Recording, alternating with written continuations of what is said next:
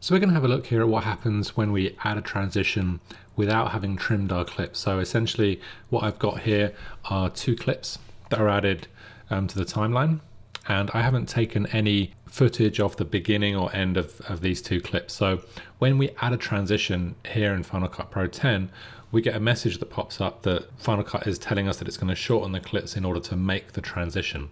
So let's have a look at how this works. I'm going to come to my transitions on the right hand side here, and we'll use a basic cross dissolve.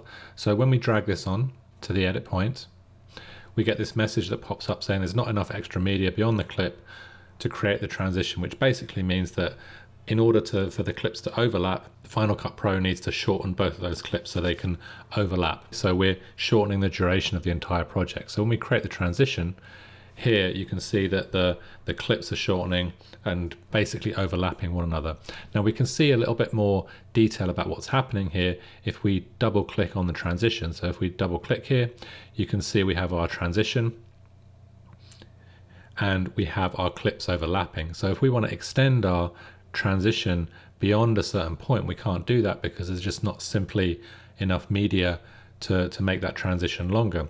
So what we can do here is we can, once we're into this advanced editor, we can drag our clip to the left here and to the right, and we can move our transition then to extend it out.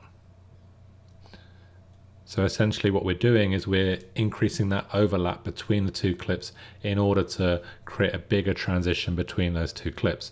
Once we've finished doing that, we can double click here and it will close up that transition, and you can see we've created a 2-second and 22 frame transition.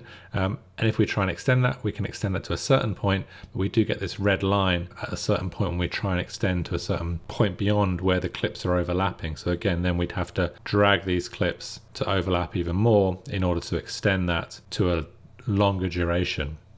So now we have, I'm using Control and D to bring up the duration. We now have a 5-second transition simply by overlapping those clips even more. Now essentially what's happening here is we are shortening the duration of our overall edit as we're doing this, but this detailed editor here, or advanced editor, allows to see exactly what's happening with our clips as they're transitioning from one point to the next. So hopefully that's helpful. It's come up in a couple of questions online that I've had, and if you have any other questions, then don't hesitate to get in touch. I'm always happy to answer questions as best I can.